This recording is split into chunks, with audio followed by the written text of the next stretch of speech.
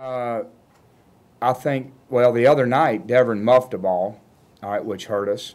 And then we had one where he had a line drive on the -1 and he downed it.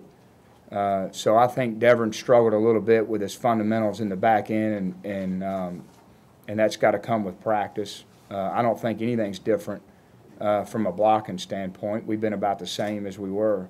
And you know, the other teams did a good job. Same thing on punt return. I mean, the punt return game the other night, it was that guy just, I mean, that was he hit 2 punts and he cross-kicked them.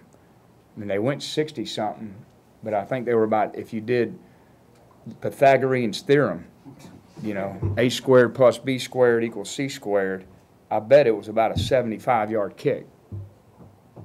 None of you guys have any idea what that is. That's why you write. It wasn't a right angle. Huh? It wasn't a right angle. You create a right angle, all right? That's the long side, and then you get the 90-degree. Is that reviewable? I mean, what, did you make it past Algebra 1? I cannot. Huh? It's geometry, man.